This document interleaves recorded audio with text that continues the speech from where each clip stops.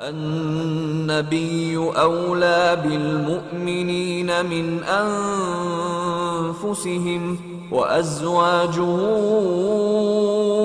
أمهاتهم.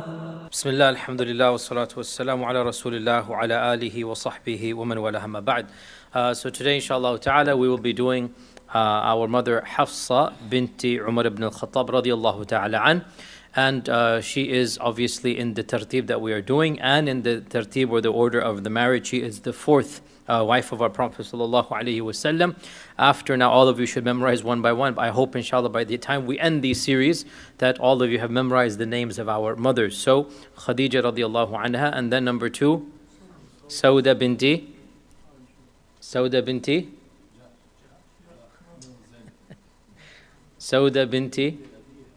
Binti Abiya, mashallah, mashallah. Shatir, mashallah. Allah yafta alik. Sauda binti Zam'a. And then number three is Aisha bint Abi Bakr as-Siddiq. Now we have number four, Hafsa bint Umar ibn al-Khattab radiyallahu ta'ala anhu. Hafsa, her mother was Zainab binti Mad'un. And Zainab is the brother of the very famous Sahabi Uthman ibn Mad'un and Qudama ibn Mad'un. This was a whole family. I've already mentioned Uthman ibn Mad'un a number of times, and he is a very prominent figure of early seerah, but he passes away in the time of the Prophet ﷺ. So we don't have, believe it or not, a long story about him, even though he is very prominent in many stories. So he is the khal, he is the uncle of Hafsa radiallahu ta'ala anha.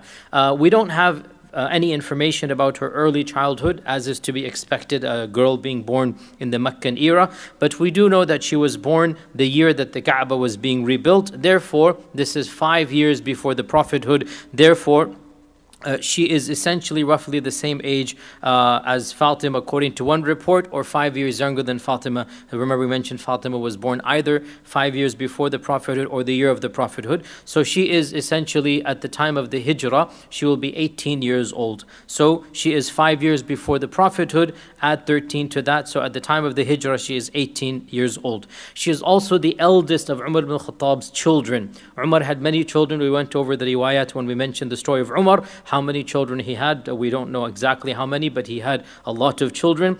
And the eldest was Hafsa radiallahu anha, and he took from her his kunya, and his kunya was Abu Hafs. Hafs is the masculine name, and even though it is allowed to have the kunya of your eldest daughter, but it is also allowed to basically change the daughter's name to the son. And so Umar's kunya was Abu Hafs because of Hafsa, because Hafs is the masculine of Hafsa. And of course Hafsa had many brothers and sisters. Her closest brother, both in terms of age and in terms of companionship and in terms of sharing the same mother and father, a full brother, was the famous Abdullah ibn Umar. And I gave his biography very early on when we did the biography of the Sahaba. So Abdullah ibn Umar is her full brother from the same mother, even though he was obviously younger than her. So she is the eldest of all of the siblings. So Hafsa radiallahu anha, she was married at some point in time to a Sahabi by the name of Khunais ibn Hudhafa. Khunais ibn Hudhafa. And this Khunais, we don't have any reports about him, except that he was one of the first batches of converts to Islam, even before the conversion of Umar ibn Khattab radiallahu ta'ala an. Hence, it is an opinion that I have derived, and Allah knows best. If Khunais converted with the first batch, he is mentioned in a long list of converts after Ibn Mas'ud. So this is very early on. If Khunais converted that early on, then the assumption is Hafsa also converted that early on, and hence the assumption is that Hafsa converted before her father Umar ibn al-Khattab radiyallahu ta'ala an. Khunais and Hafsa, they both migrated to Habasha. They came back from Habasha, and then they migrated to Medina. So she went to Medina, so she attained the 2 hijras. So she is a muhajira to Habasha and a muhajira to Medina. And Khunais participated in the battle of Badr. And so Khunais is of the highest level of Sahaba. He is a Badri and he is a Muhajir, and he is a Muhajir of Habasha. He basically checks all of the boxes that you have to be in the elite of the Sahaba, but there is no story at all about him because he passes away right after the Battle of Badr, and we don't have, he doesn't die from Badr. it seems like he dies a natural cause, or just as it was back then, the time span or the frame was usually smaller, and people died of natural causes or diseases. He simply just appears to have died right after Badr, but not because of Badr. Why do I say this? Because everybody who was injured at Badr, there's a special list for them. Everybody who died as a shaheed of Badr, there's a special list of them. Khunays's name does not come on that list. Therefore, from this we infer that he died a natural death, but he died after the battle of Badr, and the two of them did not have any children. And so Hafsa remains childless for her entire life, and Hafsa becomes a widow at the prime of her age. She is 20 or 21 years old, and Hafsa is now a widow, and she does not have a husband. Hafsa's, the timing of the widow, like when she became a widow, it is roughly a few months after Uthman as well became a widower. And that is because Ruqayya passed away, as you know, after the battle of Badr. And so it seems that their two deaths were in a very similar time frame. Whether a few days or a few weeks or a few months, we don't know. But it appears that basically in the same time frame, Ruqayya passes away and Khunays as well passes away. And so Umar radiallahu anh logically concludes, the obvious conclusion is that, okay, Uthman is now single, and so he is the ideal candidate for my daughter. And so Umar radiallahu anh goes to Uthman, and he says to Uthman that, as you know, my daughter is, shabba, she's a young lady, and she has become a widow, and if you're interested in marrying her, then I would be more than honored to do that. So Uthman radiallahu anh said, let me think about this. And he came back in a few days, and he said that I have decided to not marry at this time. It's a gentle no. I've decided to not marry at this time. Umar said, Uthman's rejection hurt me. He knows he's a single man. He knows he's wanting to get married. And the way that he's phrasing it, basically he's saying, I don't want to get married at this time. Of course he wants to get married, but he's just a polite way of saying no. And so Umar felt like, what is wrong with my family or my daughter? Why doesn't he want my daughter Hafsa? Then he decided to go to Abu Bakr as-Siddiq. And he went to Abu Bakr and said that, oh Abu Bakr, as you know, Hafsa is a young lady, she has become a widow, and I'm looking for a husband for her. So if you are interested, then I would be honored if you be her husband, if you marry her. And Abu Bakr simply turned silent and did not say anything. And Umar understood from this, it's a no. In his shyness, Abu Bakr couldn't say anything. And Umar said, Abu Bakr's rejection was more painful to me than Uthman's. Abu Bakr's rejection was more painful to me than Uthman's. And this irritated him so much that eventually he not complained, but as friends, you talk to your friends, and he went to the Prophet ﷺ as a friend to kind of just get it off, as it goes, like, you are frustrated, you want to just express your feelings. And so in a few days, he goes to the Prophet ﷺ and he explains, and he says, Ya Rasulullah, do you know what happened? I went to Uthman, he said no. I went to Abu Bakr, he too, said no. And, I find this very difficult. And so at this point, he understood now why what is going on, because the Prophet ﷺ said, what if I were to make a better offer? I will give my own daughter to Uthman, it is better for him. And I will take Hafsa for myself, and it will be better for her. Okay? So Umar radiallahu anh, of course, agreed immediately. And then later on, when he met Abu Bakr as-Siddiq, Abu Bakr then explained to him that perhaps you felt hurt when I said no. And he said yes. And so he said that I had heard the Prophet ﷺ mention Hafsa, and I did not want to expose the secret of the Prophet ﷺ. And so I kind of didn't know what to say. Basically, I was stuck. I couldn't say, no. I couldn't say yes. I didn't want to say anything. He didn't know how to respond. So that's why, I was acted the way that I did. And this is the story of how Hafsa was married to the Prophet ﷺ. And that is basically, he himself is proposing to the hand of Hafsa directly to Umar ibn al-Khattab. And of course, this story is very beneficial. A lot of morals can be derived from them.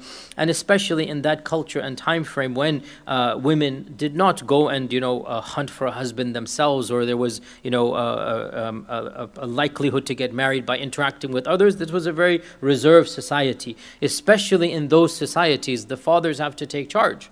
And the fathers have to see who is suitable for my daughter. And this is the eagerness of the wali to find the righteous husband and to take an active role in finding the righteous husband. And this is especially in societies where that active role is not taken by the young men and women. Also look at Umar radiallahu anh thinking of the most righteous people, Uthman and Abu Bakr, because he wants a person of taqwa and a person of iman. No one will treat a person with the dignity and respect that comes from taqwa, that comes from the fear of Allah subhanahu wa ta'ala.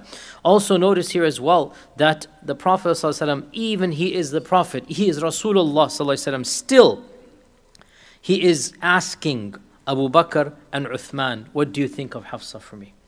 And this really shows us the importance of mashwara, of shura. Whenever you undertake a big decision, you ask somebody. And he is Rasulullah ﷺ. Still, he is asking Abu Bakr and he's asking Uthman, and he knows because Abu Bakr and Uthman are the closest to Umar, and he knows, they know the ins and outs of Umar and the family of Umar. So he gets the mashwara or the advice of Abu Bakr and Uthman radiallahu anh before proceeding to propose to Umar. And if he is going to take advice before undertaking a task, how about me and you, what we should be doing? As the saying goes, the Islamic saying, that the one who does istikhara and the one who does istishara will never go wrong. Okay? The one who does istikhara, we all know istikhara, and the one who does istishara. And istishara means to ask somebody, to get the advice of people. So whenever you want to do something, you ask the people of knowledge, the people of experience, the people who know whatever field that you're going to go into, get their advice.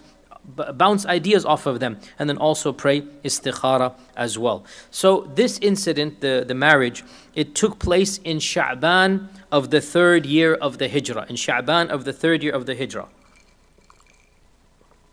And this shows us the mistake of those who say that the marriage took place after Uhud. It's very common in many books of seerah, and it is perhaps possibly even I myself in my 100+ episodes I might have slipped accidentally, because I looked up and today I discovered that actually there are many books of seerah that make this mistake, and many correct this mistake. And that is that quite a lot of books say that Hafsa was married after the battle of Uhud and her husband was a shaheed of Uhud. No, this is a mistake. Her husband died after Badr. And Uhud takes place Shawwal of 3 year, and she was married Sha'ban of 3, not Shawwal, and Sha'ban is before. So she was married Sha'ban, and Uhud takes place Shawwal. So she is not married after Uhud. It's a very common mistake, and I feel I might have subconsciously said it, but in my excuse and defense, many books of seerah that are just replicating, they say the same thing without making tadqiq, without really looking into it deeply. She was married in Sha'ban and not Shawwal, and her husband did not participate in Uhud. So Hafsa's marriage is from the 3rd year of the Hijrah at the age of 21 roughly, and she remains obviously his wife till obviously he passes away. So from the age of 21 up until the age of 27, 28, that is when the Prophet was alive, and then he passes away. And of course after this she is his wife in this world and the next. So what do we know about her life with the Prophet sallallahu alaihi wasallam? We know a few anecdotes and stories, and I'll go over the most of them today. And her love for the Prophet ﷺ is well known. And there are many incidents that demonstrate this. The famous story of the honey, the Prophet ﷺ being fed honey and his other wives getting jealous. This story has been narrated with 2 people in it, and both of them are in Bukhari. It's a big controversy in the classical scholars of hadith. Who did it happen to? In the one version, which is the more authentic one, it is Zainab who feeds him the honey. In the other version, also in Bukhari, it is Hafsa who feeds the honey. Okay, so we have both of these reports. Obviously, one of the narrators made a mistake, and in deep introspection, and we'll get to that story when we talk about Zainab, it is, inshallah, pretty clear that it was Zainab. However, some authors, when they mention Hafsa, they mention the story of the honey. It's not their fault, because this riwayah is also found. And this shows us that the hadith collections are not like the Quran. The hadith collections, even if they're Bukhari and Muslim, they might have hidden defects, very small defects. There's nothing major wrong in Bukhari and Muslim. But what you do have is sometimes these slips, and the authors knew it. So Bukhari has both of these and he knows. Muslim has these both, he knows. And he's showing you, look, I'm just telling you, both of these are there. And in further inspection, we find that in fact, the incorrect one, we can look at through the isnad what it is. And inshallah, it's pretty clear that it is in fact Zainab that fed the honey, and then he was delayed, and then what happened. It wasn't Hafsa. As well, in our last class when we talked about Aisha radiallahu anha, I mentioned Aisha and Hafsa, what happened when they were on the journey, and both of them got the lots to go on the journey. And Hafsa, in her own way, because she was older than Aisha and she was more mature than Aisha, she kind of sort of in a tactical maneuver, let's say, she situationed herself to be with the Prophet sallallahu alaihi wasallam, and Aisha was very irritated because she walked into that and she agreed to it. She couldn't blame anybody but herself, and I mentioned that story last time, and this shows us that she wanted to be with the Prophet sallallahu alaihi wasallam. Also, there are a number of ahadith, we're going to go over some of them today, where she's questioning the Prophet about fiqh, about theology. So she's an inquisitive lady, she's asking him specific things, and we benefit from that in our books of fiqh and in our books of theology as well. For example, when they were performing Hajj, she was the one who asked the Prophet ﷺ that, Ya Rasulullah, why did you tell all of the Sahaba to take their ihram off and you didn't take it off? Why are you still in ihram and the rest of the Sahaba are not in ihram? And then he said that that's because I sent the animals with the hadi and I have them with me, and I cannot become muhallil, I cannot remove my ihram until the animals are sacrificed. Basically, from this we learn that there's a type of hajj which is called qiran, and in the qiran hajj, you are not allowed to get out of ihram until the animals are sacrificed. Whereas in tamattu', you get out, and the Sahaba did tamattu'. So we learn from this that issue of hajj that the ihram has to be remained in until the nusuk or the hadi is done. Also in Sunan ibn Majah, the Prophet was said to Hafsa that I hope that no one from Badr or from Hudaybiyah will ever enter the fire of hell. And he said this to her, and she replied, but doesn't Allah say in the Quran, وَإِن مِّنكُمْ إِلَّا وَارِدُهَا, every one of you will pass through?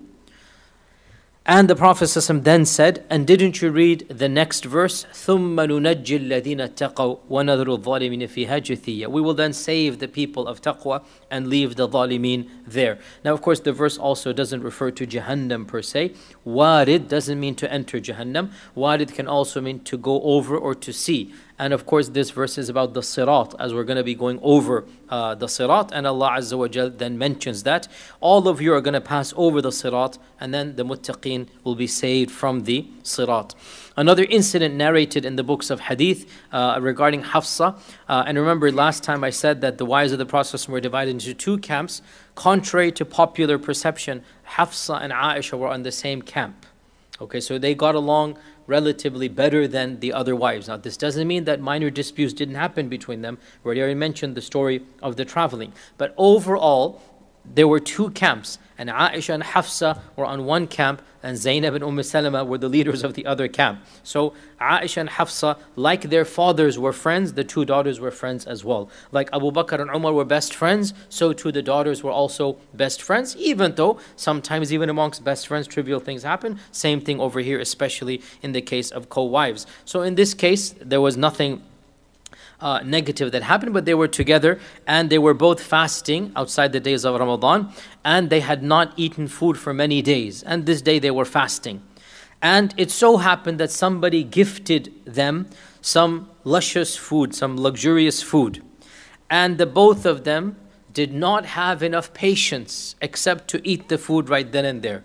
And subhanAllah, this really shows how hungry they must have been, that for days they are struggling to eat, and then that day they happen to be fasting. Now some delicious food is gifted, and the both of them just ate the food. Now this is not Ramadan, obviously, it's outside of Ramadan.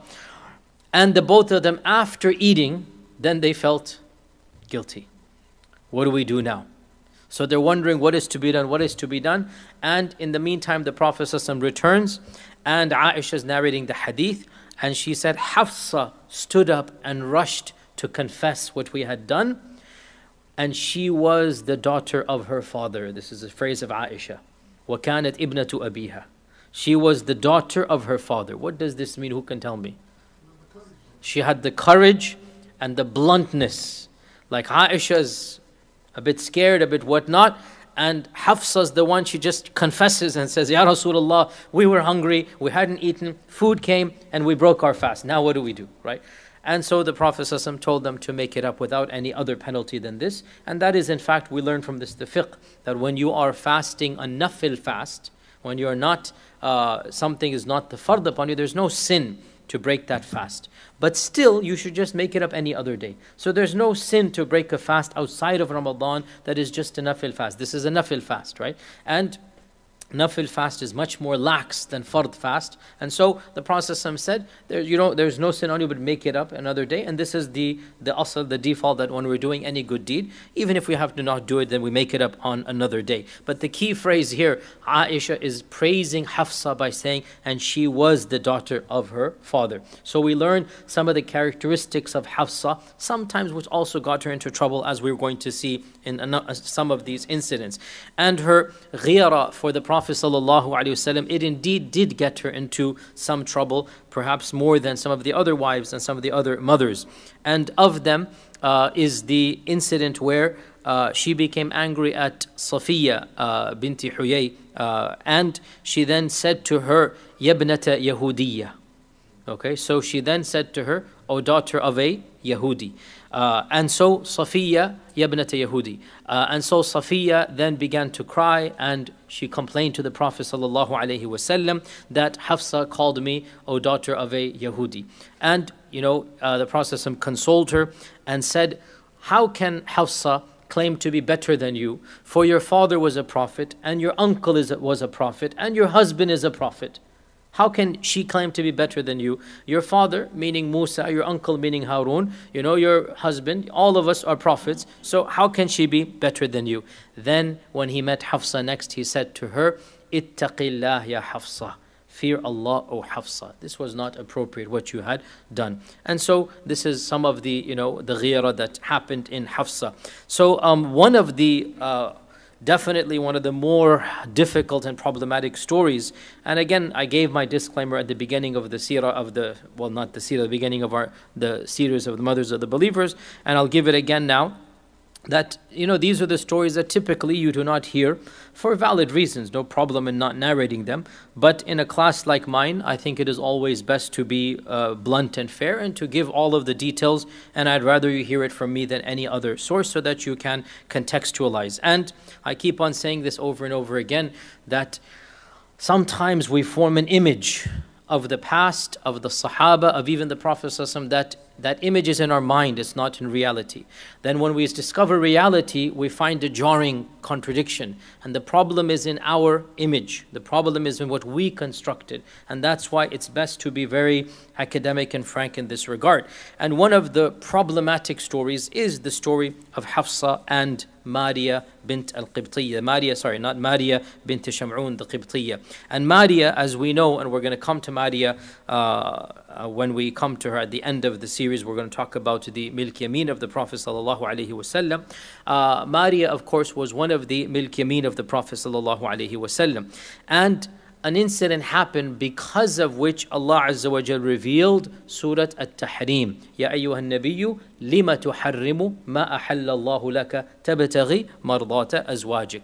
So this incident, so first and foremost, Surah At-Tahrim is very clear that something major happened in the household of the Prophet sallallahu alaihi wasallam. And two of the wives of the Prophet sallallahu did something they should not have done. إِن تَتُوبَا إِلَى اللَّهِ فَقَدْ صَغَتْ قُلُوبُكُمَا. If the both of you repent to Allah, تَتُوبَا. So the two wives, there's two wives that have done something they should not have done. And in this surah as well, we learn that the Prophet ﷺ had confided in one wife and told her not to say anything to any other wife. And this wife broke that oath and did confide in the other wife. We also learn, Ya ayyuhan nabiyyu lima tuharrimu ma ahallallahu lak. O Prophet, why do you make haram what Allah has made halal in order to please your wife? So we learned that the Prophet ﷺ had made something haram that Allah had made halal, and so Allah Azza wa Jal revealed in the Quran, why are you making haram what I have made halal for you? So these are clear facts. What happened? There are two narratives, the one of which sounds better to our minds, but it doesn't fit the surah as well as this, and that is the story of the honey. The honey story, that the Prophet ﷺ ate some honey, and then Aisha and Hafsa, they conspired to say the bad smell coming and whatnot. That is a opinion, and it is found in some of the classical books. I'm not saying it's wrong, it is there. Nonetheless, it doesn't appear to be matching the verses fully. So the fact that Allah Azza wa Jalla is saying, why are you making haram what Allah has made halal in order to please your wives? He did not give up the honey to please his wife. He gave the honey because bad smell is coming from him, or he thought. And other things that just don't match up. The strictness of the verse of tahrim, and the fact that the Prophet is saying, don't tell anybody, to one of his wives. What's the honey? It doesn't fit at all. The honey story does not fit the verses at all. To be brutally honest, it is because some medieval people, scholars, whatnot, they wanted to make it look more sanitized, so they take version B, and it doesn't fit. Version A, which is Maria al-Qibtiyya, fits 110%. And it fits the verses, but to the sanitized ear, it is a little bit harsher. So this is the difference that we have here. And Al-Qurtubi clearly says that this story matches perfectly with the verse. Ibn al-Jawzi as well, Al-Tabari is the one narrating it in detail and all of this. So it is very clear, in my humble opinion, and any academic I think will say the same if you really study it with an unbiased mind frame. It's very clear that Surah Al-Tahrim was revealed because of Hafsa and Maria, not because of the honey story, which is, not now. Ibn Kathir tries to say maybe both of them happened in the same time frame. It's a bit of a stretch. The verse came down for one issue. Ibn Kathir says maybe they both happened in the same month or something. Okay, well, maybe they did, but the reason really is the issue of Maria. So what exactly happened in this incident of Maria and Hafsa? So the story goes as follows, and it is mentioned in a number of books. Al-Tabari mentions in a lot of detail. Ibn Sa'd has references to it. Al-Tabarani has it. Many books of hadith, many early books of tafsir, because the Quran is about there, so you will find it in books of tafsir as well. And piecing it all together, a very clear narrative emerges. And that is that one of the days that was belonging to Hafsa, that the Prophet should have been with Hafsa, so Hafsa excused herself and asked permission to leave the house. So the Prophet is there, she is excusing herself and saying that I would like to go visit my parents or whatever, so she has her reason to go, and so she is going to be gone for the whole day. And therefore the Hafsa is not there, and so the Prophet calls Maria. And when Hafsa returns, Maria is in the house. And she understands what has happened. And she becomes extremely agitated and angry, which is completely understandable. She becomes very irritated and frustrated, and she expresses her frustration in very harsh words to the Prophet ﷺ. Ya Rasulullah, in my house, on my day, in my bed, Ya Rasulullah, you would not do this to any of your wives. It's only because I have such a low status. So she's she's visibly irritated, understandably irritated, and she is very angry. And the Prophet ﷺ now is calming her down. And in the course of calming her down, he says that, okay, I will not be with Maria ever again. Okay, so to placate Hafsa, he says to Hafsa that, okay, I'm not going to go to Maria ever again. Okay, to make you happy, khalas, I'm not going to go to Maria. So Hafsa says, how can you not go to her when she is halal for you? How can you not go to her? So he gives a qasam by Allah. So now he uses Allah's name. And that's why the Quran is going to come down. He gives a qasam by Allah that she is haram for me. Now that the qasam has been given, Hafsa is placated. Hafsa is happy. Okay, now she has gotten something in return, and that is that no Maria in the picture. Okay, and the Prophet ﷺ, and this again, this whole story from beginning to end, it really shows the human nature of our mothers and our Prophet even sallallahu alaihi wasallam. And this is something that we don't typically like to think about, and we have our version of the past, but in reality he was the best of human beings, but he was a human. And he was Sayyidu Waladi Adam, but he was still Waladi Adam. And he was flesh and blood, and he ate and he drank and he married and he divorced, as we will see. So all of this, it's not things we like to think about, but these stories, they lay it out in the details that, perhaps beginning students don't want to study, and that's fine, but at this advanced level, it's something that we need to do. So Hafsa is placated. She calms down, and the Prophet ﷺ then commands her that do not tell anyone, especially Aisha. Don't tell her what happened, and don't tell her I gave up Maria as well. Because the issue comes, there's a dual thing here. Okay, there's a dual thing here. And firstly, the fact that Maria already is causing so much issues and tension with the other wives. It's well known. Okay, and Aisha herself said, when we get to Maria, we'll mention this, that Aisha herself said, so I quoted you 2-3 weeks ago that Aisha said, I was never as jealous of any wife as Khadija. Well, she has the exact same phrase for Maria as well. Okay, and that's Aisha. She has every right to be. I was never as jealous of any wife as any lady as Maria, because Maria is not a wife. Of any lady as Maria, and that was because she was a young, beautiful lady with long hair, etc. So she describes Maria as being somebody that, the Prophet ﷺ was enamored with. And Aisha's feeling that this is, a competition for me. So she did, and the Prophet ﷺ knew that if Aisha found out, he'd then have to deal with that as well. There's no need. Okay, I already dealt with one. Now why deal with the other as well? And then the other issue comes that he gave up Maria for Hafsa. And this is going to be a tension between Hafsa and Aisha now. Not a tension, but a competition. Like it's going to be a thing now that, for Hafsa, you gave her up. And when I was irritated, you didn't. So that's another issue. And this is human nature. Again, this is, raw humanity being exposed in front of us, right? We all understand at some level what is going on here. And the sensitive nature of relations and the difficulties, frankly, of having polygamous relations and, polygynous situations. And, the brothers like to, I'm not pointing any fingers anywhere, but the brothers like to crack jokes about polygamy all the time. The fact of the matter is that even the Prophet ﷺ, it was a headache and a nuisance and an irritation, these types of things. When am I saying this? Whenever you're in a polygamous situation, whoever has gone through it, our Prophet ﷺ went through it, and he has to deal with it. And anybody who goes through it. So all jokes aside, it is a huge burden and a huge responsibility. And it brings its baggage that those who know. And our Prophet ﷺ now has to deal with this between the wives as well. And so he tells to Hafsa that don't go tell Aisha what has happened for all of these reasons. And Aisha, I'm kidding now. Hafsa promises, I'm not going to. Okay? What happens?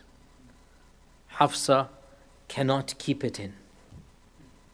Because this is a point of pride. Look at what I did. Even though they're on the same team, right? But still, it's a matter of I got him to do that. The both of them did not want him to be with Maria, right? But he gave her up for one and not the other. Even though Aisha was also and because eventually, we'll talk about this, eventually became such a big issue, he had to move Maria to Awali outside of the household. He had to move her to a special house in Al-Awali, where, it was like 45 minutes away. For me, he didn't have her anywhere close because the other wives would get so jealous of Maria, and especially when she became pregnant. Imagine then, right? It was an issue of tension for all of them. And so he moved her all the way there. This is before the pregnancy, obviously. So he promised Hafsa that he's going to give up Maria and told Hafsa, don't tell Aisha. Okay, what happens? She goes and she disobeys the explicit command. And she said she wouldn't do it, and she did it.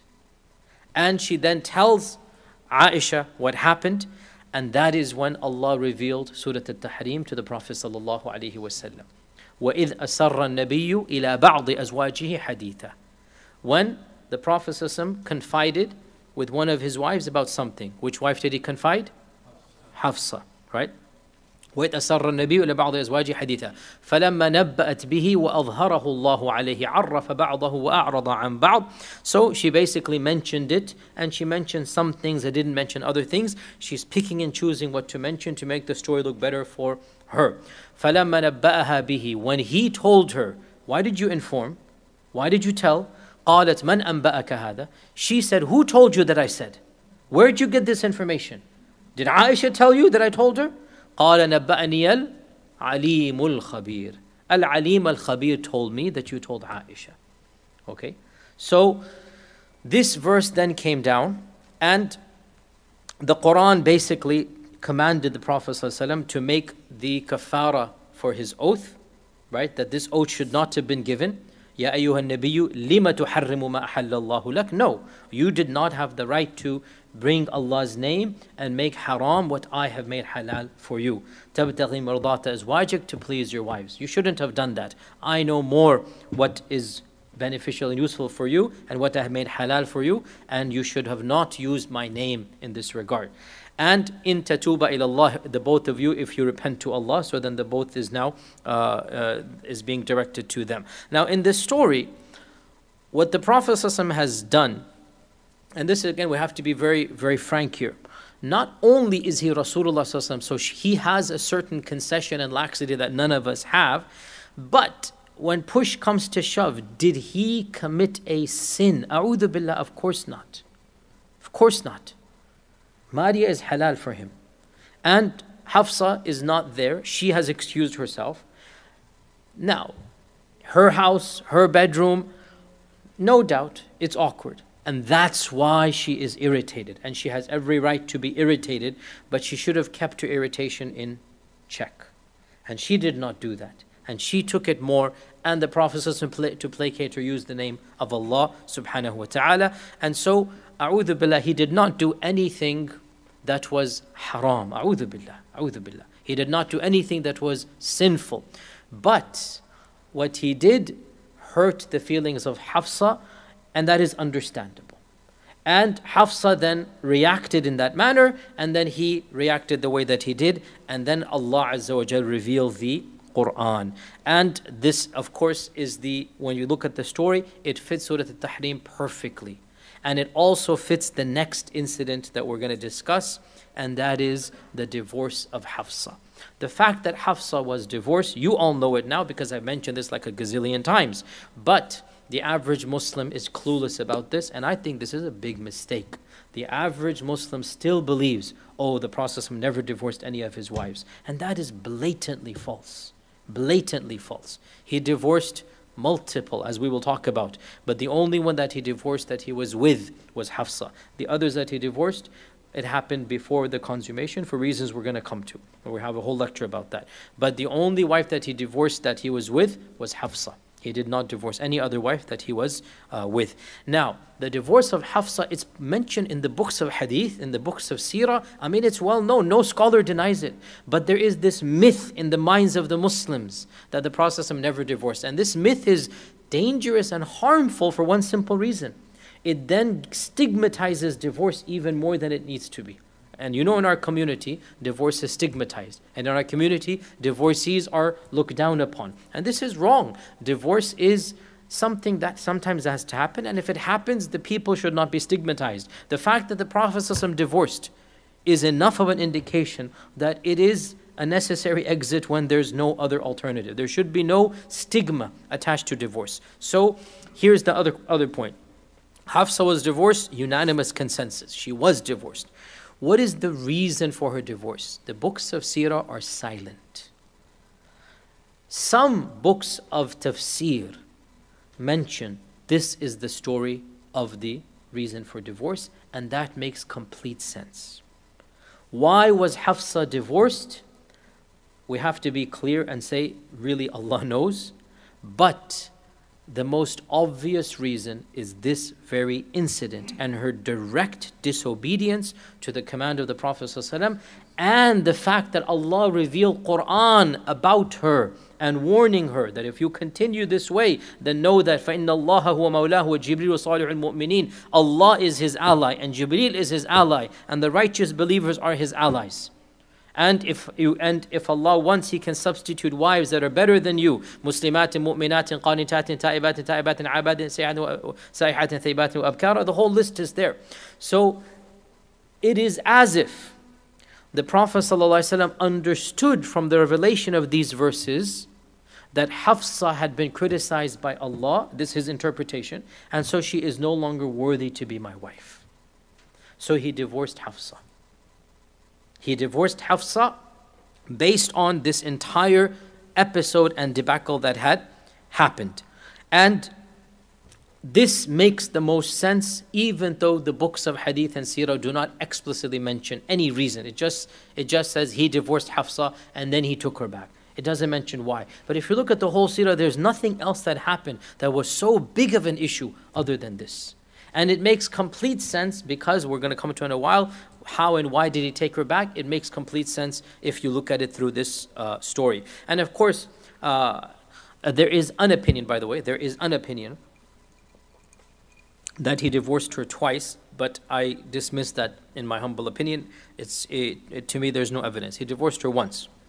They base this on a phrase of Umar, radiallahu an, that, O Hafsa, he has already divorced you once. If he divorces you again, then I'll be ruined.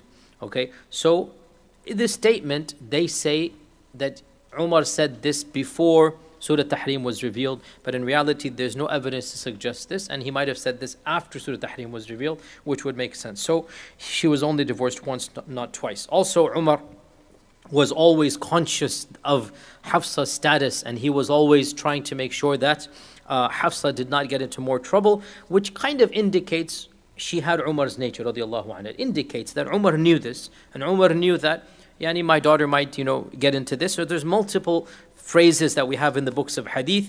The most famous one that I have mentioned multiple times, that once Umar was getting angry at his wife, and he raised his voice against her, and lo and behold, she raised her voice back and responded.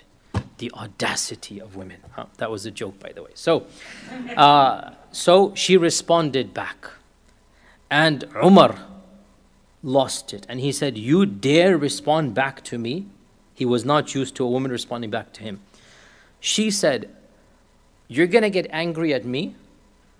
Your own daughter responds back to the Prophet. There, what you're going to do now? Umar could not believe this. He forgot the argument with his wife and he rushed to Hafsa's house immediately. And he said, is it true that you respond back to the Prophet ﷺ and you raise your voice at him? And his wife gave a lot of details. So then she said, and you sometimes don't speak to him for the whole day? She said, yes, all of us do. So then Umar became so angry at Hafsa. And he said, in the long hadith is there, the phrase that is there is that, don't be deluded by the fact that your companion gets away with this.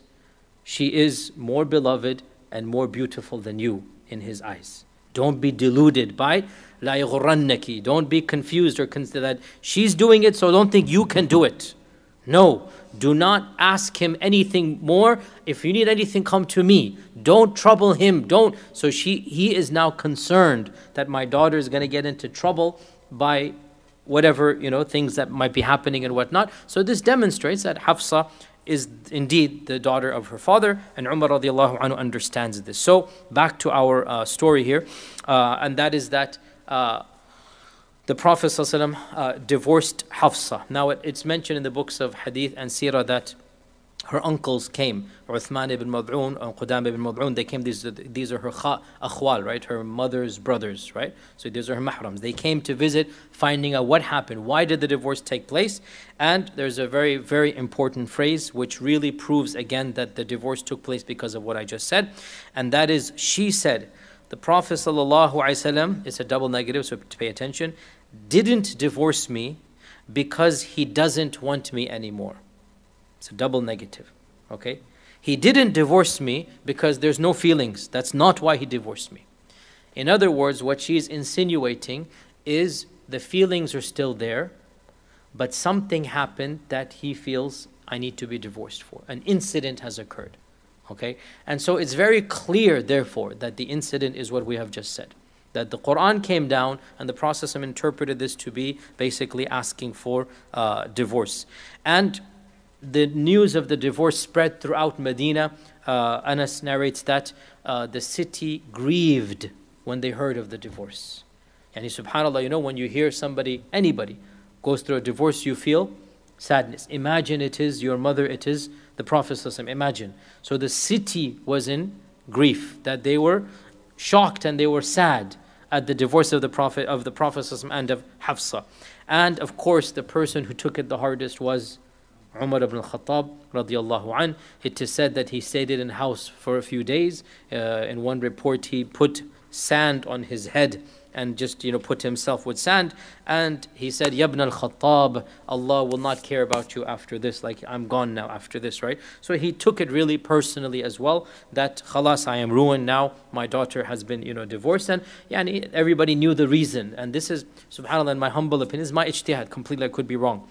Perhaps the reason why the sabab is not mentioned for the divorce is people don't want to mention too many details. They want to gloss over it. Back then, everybody knew. By the time 3-4 generations come, we don't know. And it's really perfection of their adab that they don't mention these details. So everybody knew. The riwayah says the Prophet divorced Hafsa and then he took her back. That's all the riwayah says. No Sahabi said why and what. And no, it's a very painful time. And, as I've said many times, when couples fight, when parents fight, children don't remember the details, neither should they. And if they do, they don't tell them to the next generation. You don't mention certain things. You just leave it in khalas, forgotten. So this is one of those things that these internal issues, they weren't passed down to the next generation. And so we have to try to reconstruct whatever we can while we maintain our adab. And so it appears, as I said, that this was clearly the reason. So Hafsa was in her iddah. For how long? We have no idea. Could be 1 week, it could be 2.5 months. We have no idea. I went over dozens of books, not a single book gives how long she was in that iddah. But all that it says, before the iddah finished. So whether it's 1 month or 2 months or 2 months and 3 weeks, because basically that's when the iddah is going to finish, right? 3 months is when the iddah finishes, right? In this time frame, the Prophet ﷺ came back to Hafsa and said, "Oh Hafsa, Jibreel came to me and commanded me to take you back and told me that you are sawwamatun qawwamatun. You are someone who fasts regularly and prays for a long period of time, and inform me that you shall be my wife in this world and in the next world." So the fact that Jibreel came back and told the Prophet ﷺ to take Hafsa, to me indicates that the divorce happened because of something Jibreel brought, which is Surah Tahrim. Now Jibreel did not command the talaq, obviously. But the Prophet ﷺ inferred from it that I think I should divorce Hafsa. And that's why Hafsa said, he didn't divorce me because we don't have any feelings anymore. So it appears therefore that the Prophet ﷺ obviously still loved Hafsa, he still wanted Hafsa, but he felt that the Quran is indirectly telling him. And that's why Jibreel has to come and say, no, Allah is not telling you to divorce Hafsa. In fact, Allah is telling you to now take her back. She is a good lady and she will be your companion in this world and in the next. And this also shows us as well that the virtues of praying forgives a lot of things. SubhanAllah, Hafsa made a mistake, there's no question about that. But what forgave her mistake? إِنَّهَا صَوَّامَةٌ قَوَّامَةٌ. She is somebody who fasts and who prays regularly. So never ever trivialize the salah, never ever trivialize good deeds. Continual salah, continual good deeds. She disobeyed a direct command from her husband who happens to be the Prophet ﷺ. That's not a trivial matter. And it caused more tension in the household. That's not a trivial matter. But she was forgiven because إِنَّهَا صَوَّامَةٌ قَوَّامَةٌ. And this is one more incentive. If we didn't need any more incentives, one more incentive to make sure that we pray and never make our salah qada, and also our good deeds as well. And this also shows us, as we said, that Jibreel coming back to me is very clear, therefore, that the reason for divorce is Jibreel coming in the first place, which is Surah At-Tahrim. This is the story of Hafsa and Mariya.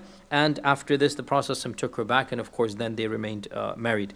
Abu Dawud also reports, Sunan Abu Dawud reports that once the Prophet ﷺ entered upon Hafsa, and he found with her Shifa Bint Abdullah, who was from her tribe and a distant relative. And Shifa, by the way, she is a Sahabiya. Again, I wish we knew more about her, but she's a very interesting story.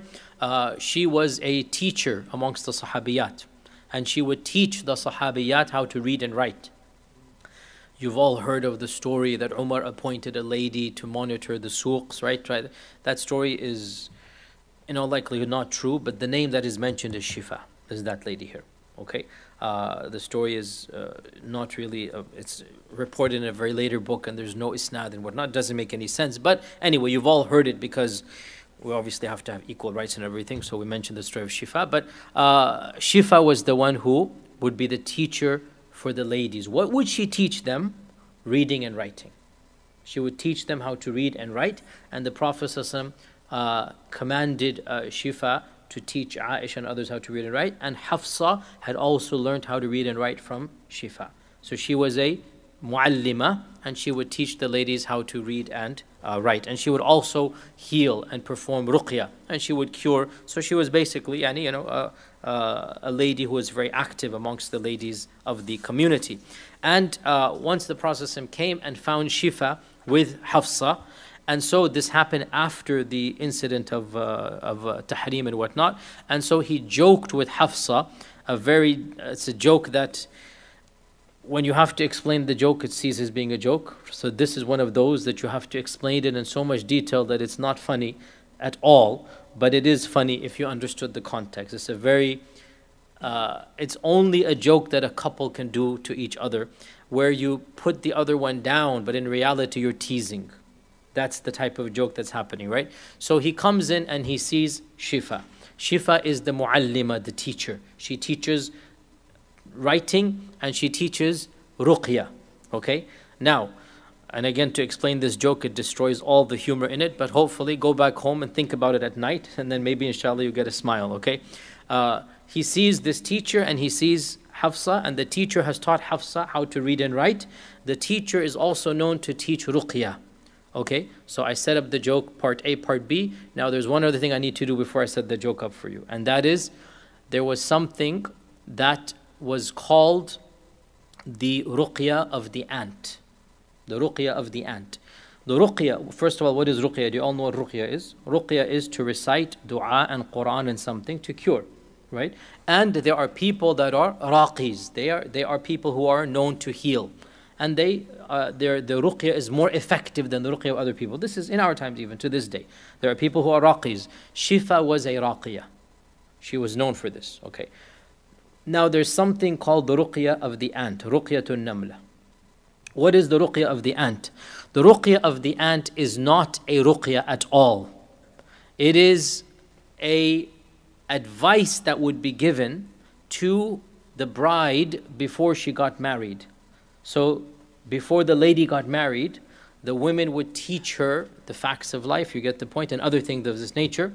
And they would teach her something that, because they whispered it, they called it the ruqya of the ant. Okay? So this isn't ruqya like ruqya, but they called it ruqya.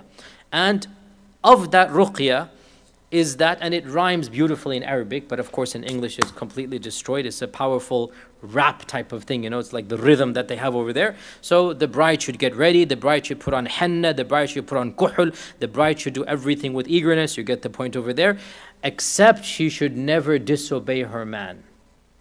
Okay, so this is one of the phrases of the ruqya of the ant, ruqyatun naml. Now with this detailed setup, now you see where this is heading. Now you understand the joke, okay? And again, it's one of those detailed things. If you don't understand each and every item, even the average Arab, when he reads it, can go over his head. What is this thing? You wouldn't understand it. So the Prophet sees Shifa and he smiles and he says, "O Shifa, like you taught her how to read and write, why don't you teach her the ruqya of the Namla as well?" In the context of what happened, what is he saying? She's not a bride. She doesn't need the ruqya to Namla. But what happened?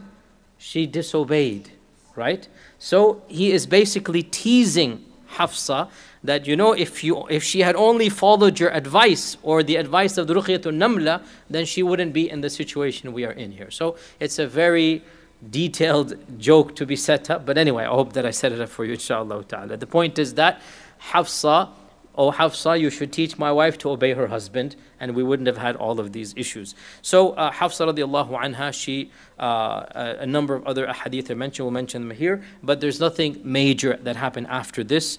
And after the death of the Prophet ﷺ, she stayed in her house, and during the wars of the fitna, Aisha tried to convince her to come with her. And she was close to coming because Aisha and her were very good friends. But it was her brother Abdullah ibn Umar who intervened, and her brother strongly suggested / commanded that she stay at home, and so she did not participate in the wars, and she thanked Allah for that. And one of the biggest blessings that Hafsa was given after the death of the Prophet ﷺ, and for it she shall forever go down in history, was that she was entrusted with the first mushaf ever written. This is one of the biggest blessings of Hafsa, that when Abu Bakr radiallahu anh compiled the first mushaf ever, as you know, he was the one who compiled it, so he was the one who had it in his house. When he died, Umar took it to his house. And when Umar was stabbed and about to die, so he didn't know who would be the next Khalifa, so he entrusted that mushaf to Hafsa. And so it went to the house of the Prophet ﷺ, and for whatever reason, Uthman and others did not ask for it to be moved to their house, and they kept it in the amana of Hafsa. So much so that when Uthman wanted to make extra copies, and he brought the scribes to write the Quran all over again from the copy of Abu Bakr, he requested a loan from Hafsa, and he told her, "I will give it back to you." So in the time of Uthman, the mushaf was brought to the masjid, and it was 6 or 7 copies were made, and then it was sent back to the house of Hafsa, and it was in the house of Hafsa until the death of Hafsa. And this is one of the biggest blessings that she had after the death of the Prophet ﷺ, that she was the one who was entrusted with the care and protection of the first Quran ever written. And perhaps one of the reasons could be as well that she was learned and educated, she could read and write, unlike many of the other women of the time. And Allah knows best why Uthman never asked it back permanently, and it remained in the house of Hafsa until after her death, when Marwan was the governor, and then he basically, for his own reasons, he decided to get rid of that copy, and that's another story altogether. But this happened after the death of Hafsa radiallahu ta'ala anha. Hafsa died in the year 45 after the Hijrah, during the reign of Muawiyah at the age of 60.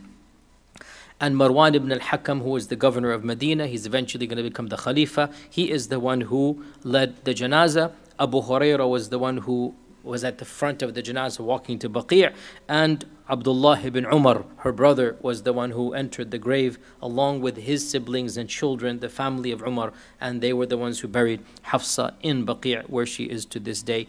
And Hafsa radiallahu anha, she narrated around 60 ahadith from the Prophet sallallahu alaihi wasallam. 3 of them are muttafaq alayh, 6 of them are only in Sahih Muslim, and the rest of them are found in the various books. And so, as I will typically do when the number of ahadith are small, with Aisha I couldn't do anything. I have 5 volumes. What is the point? Like, what am I even starting? It's one of the most, right? So I didn't even do one, because how do you even choose? But with Hafsa, at least we can do some. So this is volume 44 of the Musnad Imam Ahmad. Why 44?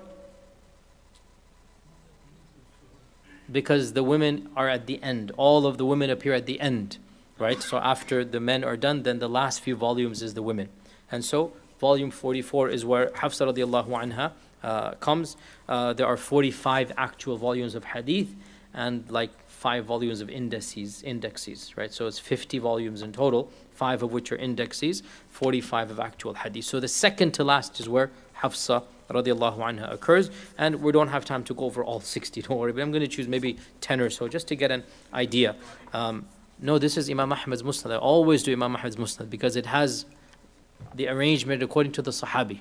So it's easier for us to do all of the Sahaba. That's why it's called a Musnad. I said this multiple times. Musnad means it's arranged according to the Isnad of the Sahabi.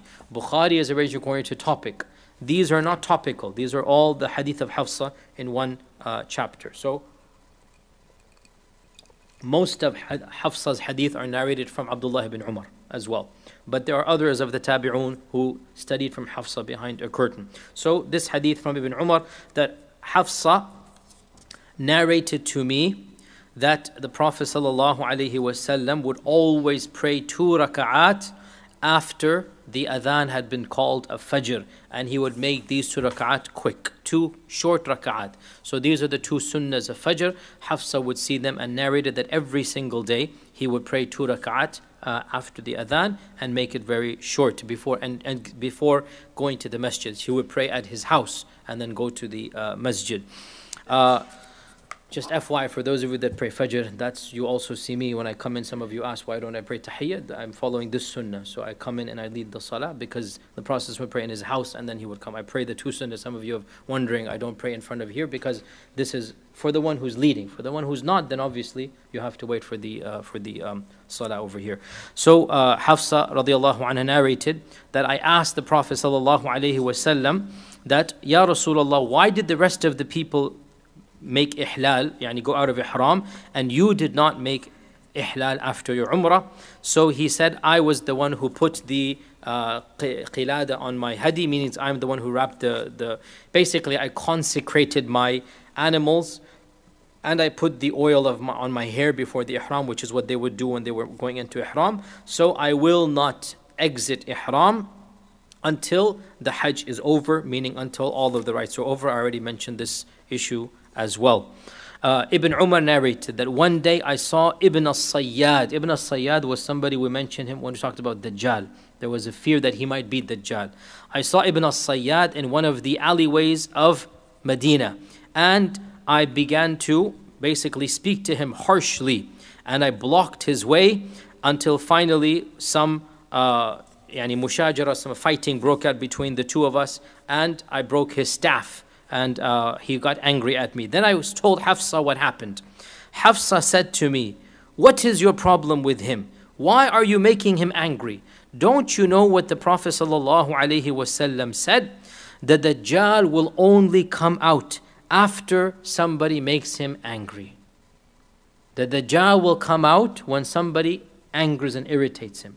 Meaning, why are you messing with this person? If he's Dajjal, you might expedite it. Why are you always interested in this person? Let him be. So Hafsa radiallahu anha teaches us that something's going to happen to the Dajjal, and the Dajjal, based on some altercation, based on some anger that's going to happen, that's when the Dajjal will become the Dajjal. That's when he will appear from the Dajjal.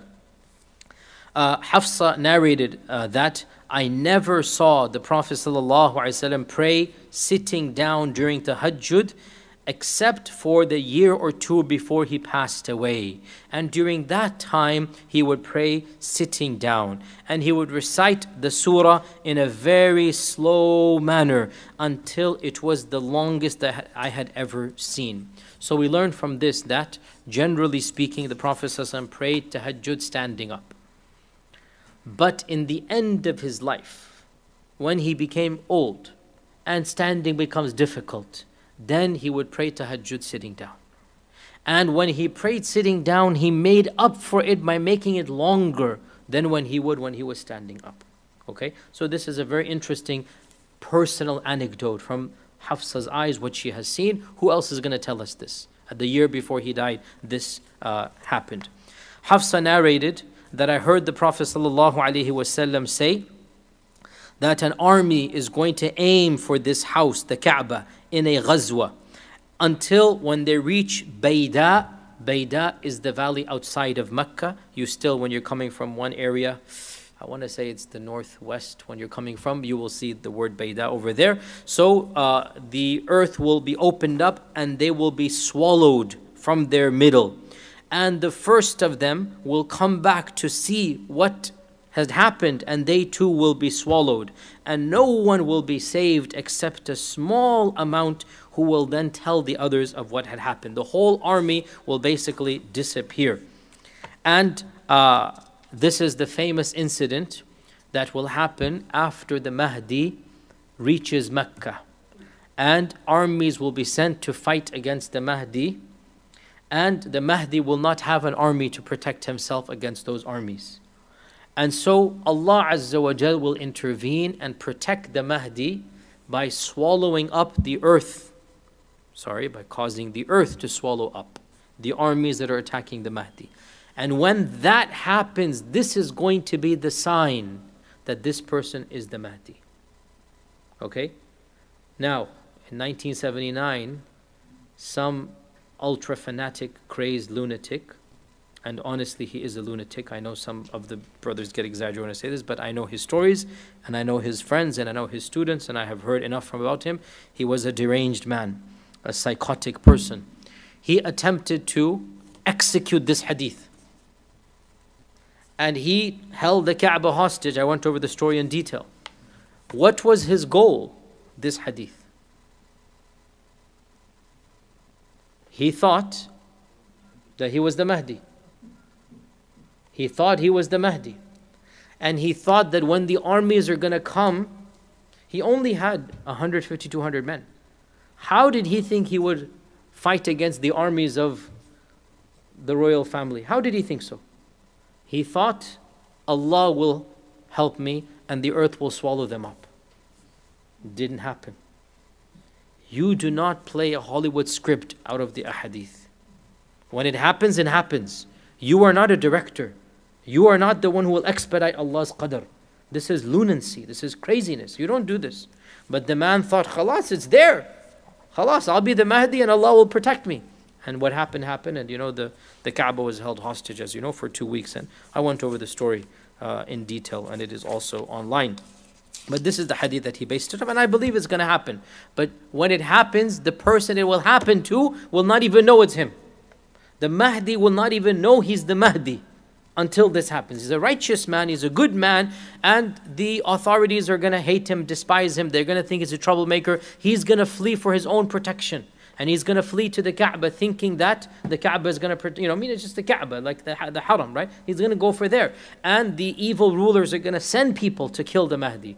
That he's not going to be called the Mahdi at this time. Whatever his name is going to be, Muhammad, they're going to call him. And this will happen, and they won't recognize until it actually happens. Hafsa narrated that the Prophet ﷺ said, it is not allowed for any lady who believes in Allah and the last day that she observes iddah for the dead for more than 3 days, except for her husband. For the husband, then she remains for 4 months and 10 days. This is a famous hadith that for the expressing sorrow and grief, it should not be done for more than 3 days. And what this means, and I've explained this in my other lectures as well, what this means is that, when a loved one dies, any loved one, for a period of time you interrupt your life, understandably. You don't go to work, you feel sorrow, you just can't live normally, you're just grief. And Allah has in His mercy allowed for 3 days, let your life be interrupted if need be. It's not wajib to go for 3, but for 3 days, okay? But on the 3rd day, you have to force yourself, collect yourself. When the 3 days are up, you can't continue living in this sorrow. You have to get back. You have the living go on living. When we die, we die. The living have to go on living. You can't just live in sorrow that the person has died. So after the 3rd day, get your act together, as the saying goes. The one instance where not only are you allowed, but out of respect, you actually show a type of sorrow. And the meaning here is that you will not be celebratory, you're not going to wear fancy clothes, you're not going to do anything that is of a, anything that is not befitting. Is the wife for 4 months and 10 days, she observes that period, as we all know of Islamic fiqh. Hafsa narrated that when the Prophet ﷺ went to sleep at night, he would lie on his right side and he would put his palm on his cheek. And he would then say, رَبِّ قِنِي عَذَابَكَ يَوْمَ تَبْعَثُ عِبَادَكَ 3 times. And he would always use his right hand for eating and for drinking and for purifying and for wearing his clothes and for giving and for taking. And he would use his left for everything other than this. And he would fast 3 days of every month. So it's a beautiful hadith of Hafsa. She's remembering some things of the Prophet ﷺ. This is the anecdotes that you get from the wives, from our mothers, that nobody else is going to say. Hafsa narrated that one day the Prophet ﷺ was in my house and his thobe had gone in between his thighs. So he's wearing like the bottom garment and the thobe had gone in between, so the shin, and perhaps more than the shin, like maybe the upper knee, the lower knee is exposed. We don't know exactly. And this is the famous story. Abu Bakr came in and he was as he was. Then Umar came in, he was as he was. Ali came in, he was as he was. Other Sahaba came in, he was as he was. When Uthman came in, he took his thobe and spread it out over his feet. And then he spoke to Uthman, then all of them left. I said, O Messenger of Allah, Abu Bakr came and Umar came and Ali came and all the other Sahaba came and you were in your state. When I saw Uthman come, you opened up your thobe for him, you spread your thobe for him. So he said, Ala astahi mimman tastahi minhu al-malaika, the famous hadith. So this is Hafsa, is the one who is reporting that famous hadith. Hafsa narrated that Atarid ibn Hajib came with one of the chieftains of Najd, with a thobe made out of silk. And Kisra had gifted him that thobe. So it was a very, very fine garment. The Persian ruler had gifted, Kisra had gifted one of the chieftain leaders with this very fine garment. So Umar said, O Messenger of Allah, what if I buy it for you? Can I gift you this? I want to buy it for you. But it was made out of silk. So he said, the Prophet ﷺ said, the only people who wear this are those who have no share of the hereafter. So Hafsa is narrating what her father did and saying Umar wanted to gift to the Prophet ﷺ. The final hadith that we'll do, and it is also the final hadith in the Musnad of Imam Ahmad. I didn't narrate all of them, I skipped over more than half. The final hadith that we're going to do, that Hafsa was asked about the Prophet ﷺ's recitation. She said, you are not able to do that. She was said, no, but tell us anyway. So she said, he would recite in a very slow manner. قِرَاءَةً تَرَسَّلَتْ فِيهَا. He would recite in a slow manner. They said, demonstrate it for us. So she recited. So a woman's voice is not awrah. She recited to the men, obviously behind the curtain. Alhamdulillahi Rabbil Alameen. Then she stopped. Ar-Rahman Ar-Rahim. Then she stopped. Maliki Yawmiddin. Then she stopped. Meaning, and obviously she would have done it in tilawa, but she's trying to show that he would recite in a slow tartil voice, not the fast zooming that you guys do. That's why she said you wouldn't be able to do it. He would recite tarsila in a very slow, gentle manner. And she demonstrated this by stopping after every verse. So these are some of the ahadith of Hafsa radiallahu anha. And with this we come to the conclusion of Hafsa's biography in our series. Any quick questions about Hafsa? Yes, bismillah. This incident which happened in the house of Hafsa, is it the same incident which the other group used this incident to twist, to draw a line between the Khalifa belonging to, is this a mainstream opinion in the other group? Not at all. That's a very advanced question. I don't want to go into the details. To answer your question, no. That version of events is not found in our traditions at all. It is found in a trend other than Sunni trend? But is it mainstream for that group of people? Wallahi, that's a question that I'm not qualified to answer. Is it a mainstream narrative? You have to realize early Islam, it's as if there are two versions of history. One in the Sunni books, one in the non-Sunni books. And these two versions, sometimes they match up, but a lot of times they don't match up. So that's what he's asking about, a particular thing. And you just have to take we are coming from one tradition. Whether that is mainstream, la adri. I do not know. It is definitely there and is definitely found. Whether it's mainstream, I'm not sure. Okay? Yes, go ahead. Yes. What happened to the Qasam when he said, Prophet Muhammad sallallahu alaihi wasallam said that he's not going to be with Maria and Maria is not قد فرض الله لكم قد فرض الله لكم تحلة أيمانكم. Allah has made it obligatory on you that you break your qasam. So Allah commanded him to break the qasam. See, when we make a qasam, so this is another common myth, especially for some reason, I think it's in our Desi culture more than the Arab culture. Correct me, O Arab brethren, but most Arabs know that a qasam, you can make tahleel of it, right? It's known in the culture, right? For some reason in our culture, the Desi culture, it's as if the qasam is like binding and you can never get out of it. And I don't know why that is the case, because fiqh doesn't teach that. Even Hanafi fiqh does not teach that as far as I know. Because the Quran is explicit. Kafarata imanikum idha halaftum. And our Prophet said, whoever makes a halaf with Allah and then he sees another thing better than his halaf, let him make kafara and then do what is better. So the kafara has to be given, right? Feeding 10 people, clothing 10 people, freeing a slave. It has to be done. And that is the kafara that you do. But you are allowed to break the kafara if there is something better. We already gave an example that Aisha radiallahu anha made a kafara about her nephew, and she then made it up. And others of this nature, like if anybody makes a kafara, our Prophet said, if anybody makes a kafara of qati'at rahim, breaking off ties of kinship, get rid of the kafara. Meaning get rid of the qasam, get rid of the qasam. So qasam should not be done in disobedience to Allah subhanahu wa ta'ala. And that for sure, you need to break the qasam. If qasam is done in something mubah, and you see that, you know what, I made a mistake, I shouldn't have made that qasam, then you're allowed to break it. In this case, the qasam was made. In our case, it will be mubah. Okay? But in this case, one can say, Allah subhanahu wa ta'ala is giving the Prophet something, so it takes on a different status. Okay? In our case, it is mubah. But in the case of the Prophet Allah is saying, this is my qadr for you, my gift for you, you have no right to then give it up. So this is Allah telling the Prophet directly, okay? Yes, sister in the back, yes.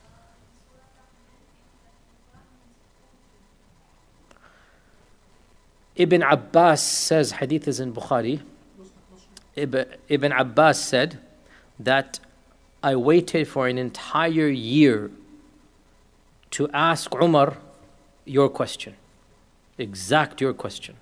And that is, which are the two that are mentioned in Surah Tahrim? In tatuba ilallah. Ibn Abbas said, I waited for a whole year to see when I could ask Umar ibn Khattab which were those two. And that opportunity presented itself when we were going for Hajj. And I then took his water to do wudu. He went to do wudu, he came back, and I started pouring water for him to do wudu, and there was no one other than the two of us. So I said, O Amir Al-Mu'mineen, who were the two ladies that Allah says in the Quran, In tatuba ilallahi faqad sagat qulubukuma. So Umar says, O son, don't you know? It was Hafsa, his own daughter, and Aisha. Hafsa and Aisha. So that hadith is in Bukhari. Okay? So Umar radiallahu anhu was asked your exact question with your exact wording. Who were the two ladies? Your curiosity is the curiosity of Ibn Abbas. MashaAllah. Okay. Yes, I hope it's a question I can answer.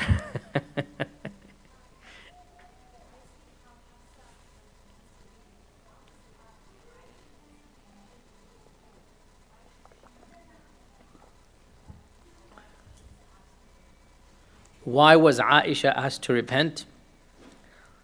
it appears that there was some conspiring that they were trying to do to get Maria out of the picture.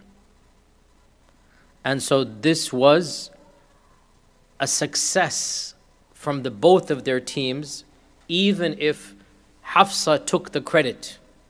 But they were attempting multiple times to get Maria out. And Allah Azza wa Jal chastised them that this is not what you should be doing. And by the way, the ending of Surah Al-Tahrim is also very relevant here. What is the ending of Tahrim? ضرب الله مثلا. It's the example of the righteous wives and the unrighteous wives, or the righteous women and the unrighteous women. At the end there. So this is like a very stark, story for the whole incident as well. كانتا تحت عبد من عباد الصالحين فخانتاهما. This is a key point here, right? That they betrayed the trust of their husbands. فلم يغني عنهما من الله شيئا وقيل ادخلوا النار مع الداخلين. Okay, this is the wife of Nuh and the wife of Lut. So Allah is giving the example. What was the khiyana that they did? They disobeyed their husbands. The khiyana is not, a'udhu billah, nothing like that. That never happens with the wives of any prophet. The khiyana is they disobeyed the trust of their husband when it comes to the risala, not when it comes to the conjugal relationship. So Allah Azza wa Jalla is saying, ضرب الله مثلا. And then ضرب الله مثلا للذين آمنوا. امرأة فرعون إذ قال رب ابن لي عندك بيتا في الجنة إلى آخر الآية إن شاء الله.